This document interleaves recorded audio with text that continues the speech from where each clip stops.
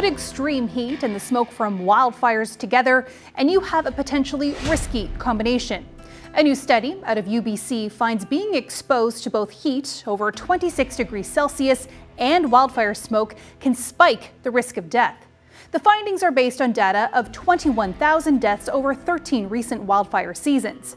Study authors say what happens is that when it's really hot, your body is working overtime to maintain its core temperature and keep cool. When it's smoky, your body is fighting to reduce the inflammation caused by smoke exposure. And when these things happen at the same time, it puts a big stress on the body. But what's interesting is the findings show that it's not a simple equation of more smoke plus more heat equals a worse outcome.